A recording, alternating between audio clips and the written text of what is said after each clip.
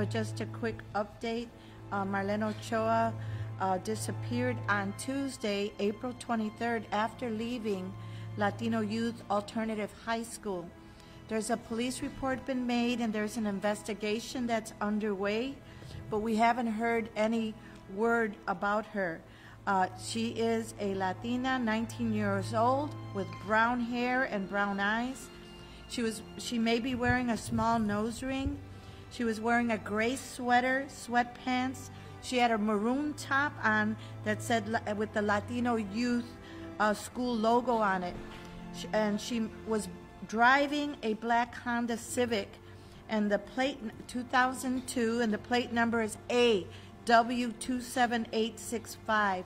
Marlen is 9 months pregnant. She is due on the 5th of May. We don't know if she's already had the child or not. She's the mother of a 3-year-old child. When she left Latino Youth High School, she left a normal day and she went to pick up her baby, a 3-year-old son that was at the daycare center. She never arrived. So that's when they called home and they said no one picked up the child and no one's heard from her since. Her phone continued to ring, her cell phone, but around 10 or 11 o'clock that night, now it just goes straight to voicemail. So we don't know what has happened to her, but if anyone has information, please call the Special Victims Unit at 312-747-8274 with any details, any sighting of her. We're asking everyone to use their social media, to use the pictures that we have here of her. Help us find Marlen and bring her home. Something had to have happened, but we don't know what, and we're praying. Today's National Day of Prayer. We all have Marlen in our prayers today, and we're hoping that there isn't anything bad that has happened to her. That phone worked until about 11 p.m. that night. It was still ringing until 11. Maybe the energy of the phone went out and then it went into voicemail, but the phone was ringing. Su ID siempre la cargaba, o sea, tiene She always que had her saberse ID. algo de ella. Somebody needs to know something. We're asking, please give us the information. ¿Ella cuando iba a la escuela dónde estacionaba? ¿En la calle o en el parque? En la calle, siempre. She would always park on the street near where she went to school. Ella no viajaba con amistades ni nada en el A veces con sus amiguitas, pero nunca había pasado esto. O sea, Sometimes she would go maybe to eat with her friends, but nothing like this where she's never disappeared. The school showed the tape of the camera at Latino Youth. Her father was there to see them. ahí se ve claramente que ella sale a las 3:06. And she got out of school exactly at 3:06. Camina hacia la CERMAC. And then she walks towards Cermak. Okay. ¿Camina sola o camina con alguien? Sola. Ella And va she's sola. alone. ¿Y va caminando normalmente o iba con Normal. problemas para caminar si estaba haciendo algo? Normal, va como en el celular. She's like using her cell phone and she's walking. So she was calling somebody at 3:06 or at least looking at her cell phone. Que por favor, yo la última vez que texté con ella me dijo que estaba cansada. The last text I got from her on Tuesday after she left, she had texted that she was really tired. Me dijo que no podía manejar porque se sentía muy cansada. She said, I can't drive anymore. I'm just so tired. Me dijo que iba a esperar hasta las 2:45 que saliera de la escuela para llegar a la casa, pero nunca llegó ni llegó por el niño al daycare. She said that she couldn't wait for 2:45 so she could get out of school and go pick up her son and come home. Si por favor alguna persona la tiene en contra de su voluntad, que la regrese. If someone has her against her will, please return her to us.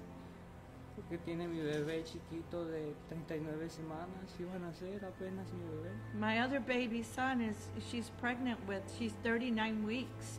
She's due to have the baby. Ella era muy responsable para su casa y para cuando recogía el niño. She's always been extremely responsible to pick up the baby, and she took care of the house. muy comunicativa era y esta vez no se comunicó.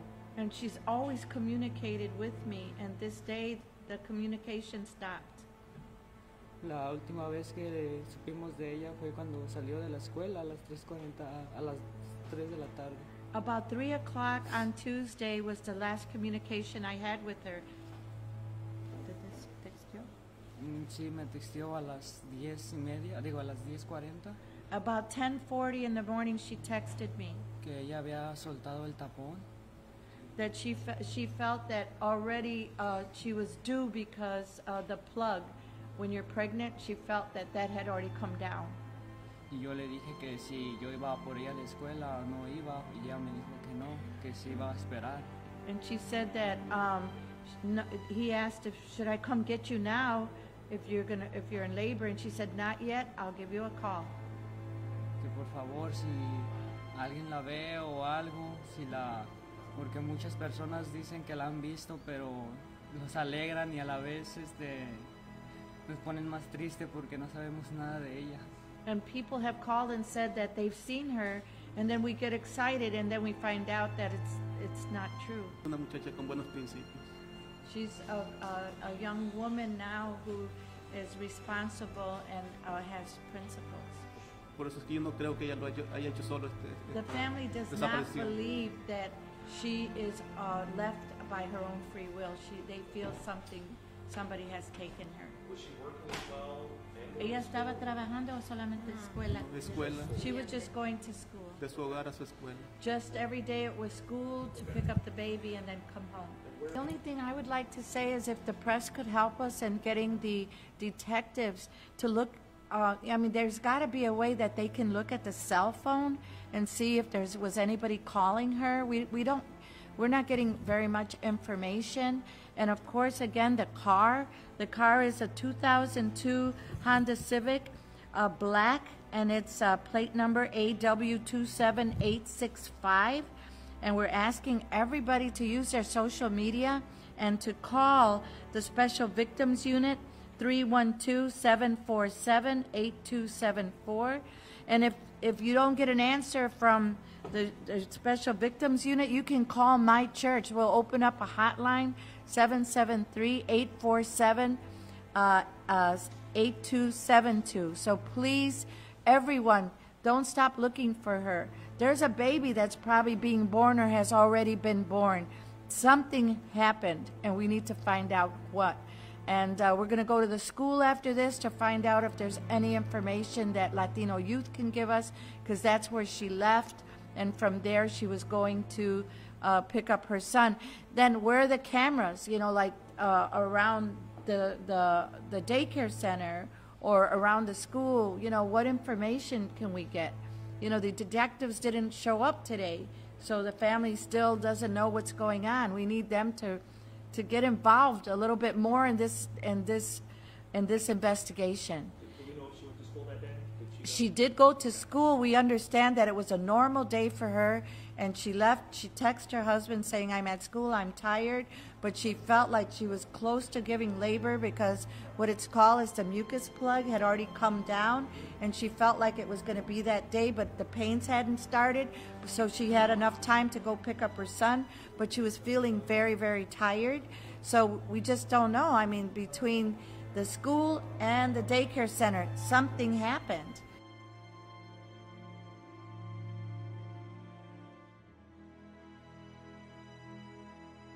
This boy was found on a cold and rainy day yesterday afternoon around 4 in this alley in the 1700 block of North Keystone. That's in the city's Hermosa neighborhood.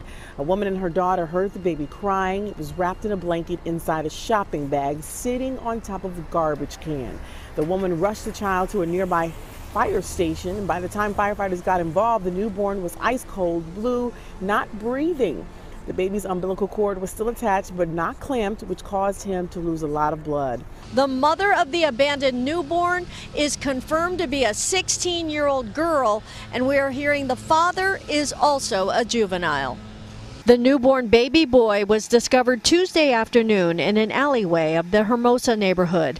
The baby had his umbilical cord still attached, and he was inside a shopping bag, which was placed on top of a garbage can. He was initially in critical condition, but he's said to be doing much better and now stabilized at Lurie Children's Hospital. Police began questioning the 16-year-old mother late yesterday, and she's described as emotionally traumatized. The baby's father is also being questioned. The young parents have apparently indicated a misinterpretation of the safe haven law, which Don Garris lobbied for 20 years ago. The law is pretty clear. You hand your baby over to someone at a hospital, police, or fire station. They didn't hand the baby over. They left the baby basically in a garbage can like trash. That's what happens when a baby is illegally abandoned. Carla Antimo initially hailed a hero for finding and turning in an unconscious newborn abandoned in an alley behind her Hermosa home, claiming she heard him crying. Now police calling that a lie. This incident could have been handled differently, especially when the grandmother got involved, because she's not a child, she's not a teenager. So at least she did have the wherewithal, though, to take the baby to the firehouse. Antimo, not a good Samaritan as she claimed, but instead she's the child's grandmother, allegedly covering for her 17-year-old son, who is the father of the newborn.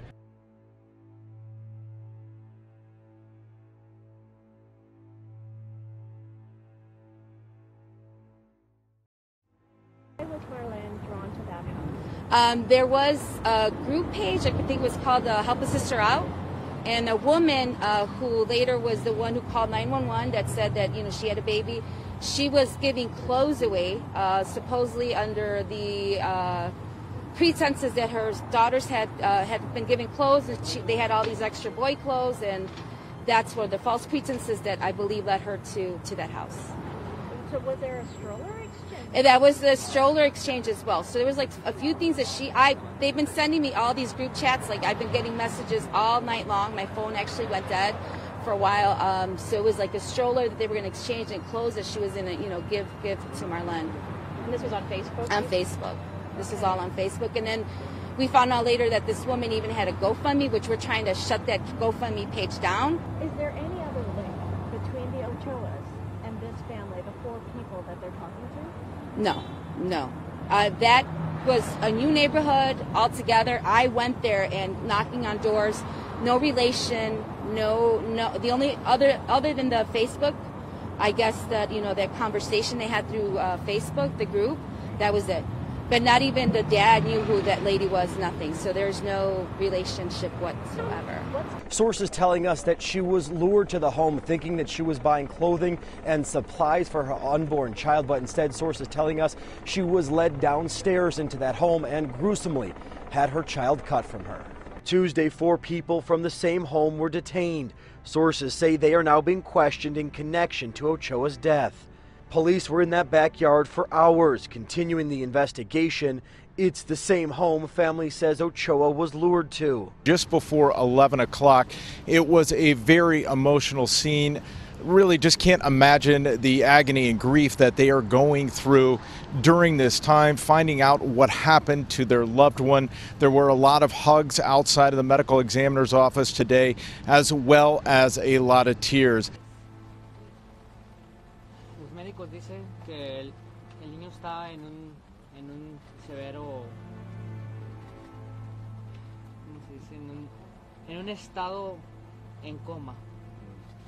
Tiene, realmente es muy doloroso decirlo, pero tiene muerte cerebral el niño, porque al tiempo que él vino a la vida fue arrancado de una manera que no debería de ser. When he was born, because of the way that he was brought out, they consider him now brain dead. So he's pretty much, we're just praying to God and hoping that there's a miracle that happens.